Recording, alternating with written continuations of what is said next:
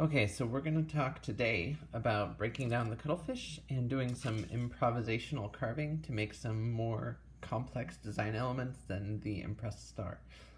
So the first thing we got to do is we've got to take our wood block and make sure that our cuttlefish is supported on our wood block, because we're going to cut it in half with a very big hacksaw. Okay. And the hacksaw is good because it'll cut through this soft part of the cuttlefish bone very quickly. You can see that I can carve it with my fingernail, but this keratin shell takes a little bit more of an aggressive cut. And so you can do this with your jeweler's saw. I recommend a spiral saw, but in all honesty, if you're trying to get a relatively straight cut, the hacksaw does a wonderful job. So, just set our piece up, and we're aiming for the middle.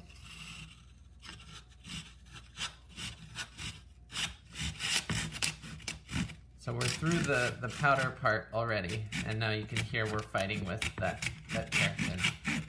You want to go nice and slow if you can.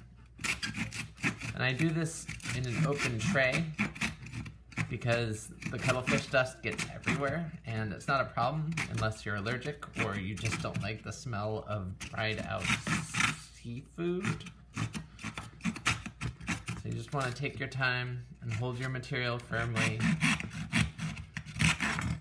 and then finish out your cut. And you'll find you'll get this section here, this little broken lip, and that'll be a little tricky.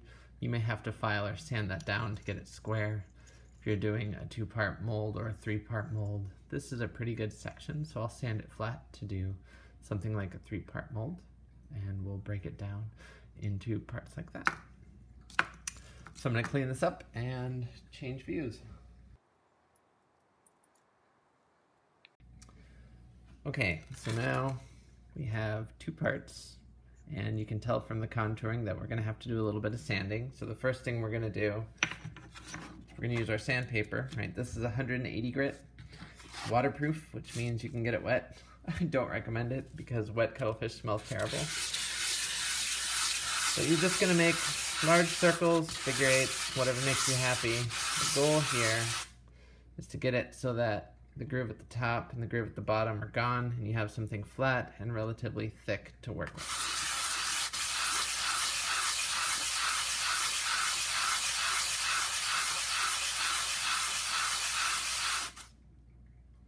It's pretty good. So now we got to do the same thing on the other end, and one thing to notice is we have a deeper groove contour here, as well as a secondary groove contour here. So it's going to be a little trickier to get this one completely flat.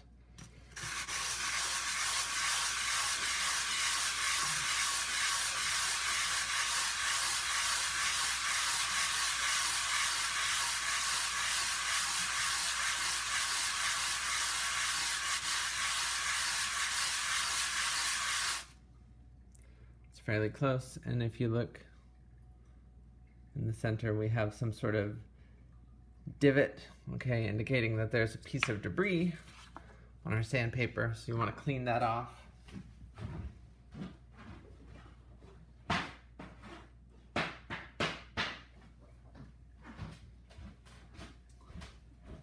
And you never blow.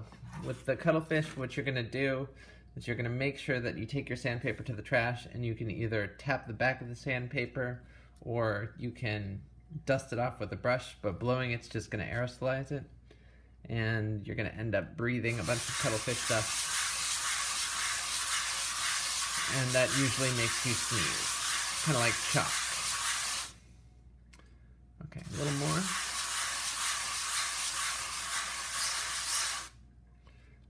And there we go. Nice and flat. So we have this extra piece of material here that we could salvage if we wanted to. Sand it flush to get access to that. But what you want to make sure is that both part A and part B can mate flush. Okay. So what I will always do, I'll just sand them together so that you get 2 nice flat parts.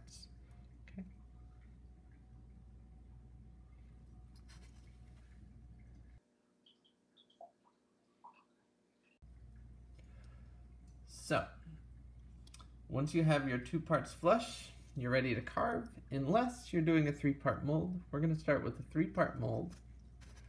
And what you need to consider is how to get this top interface where these 2 planes made up to be perfectly flat. So what works best is to take the time. This is really exhausting. You take a firm grip, you hold them together, and then the hard part is sanding down this little keratin nub.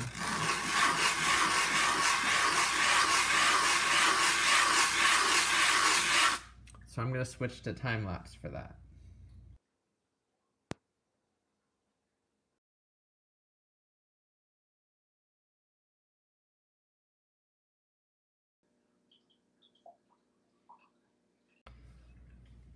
Okay, so at this point, we've sanded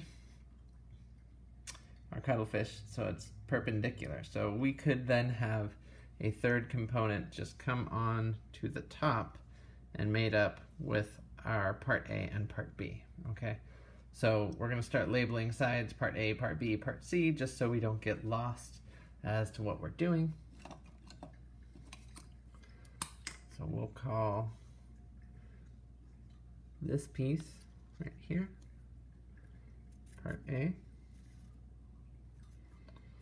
and this piece here part B, and we'll go through a made up on that before we make part C.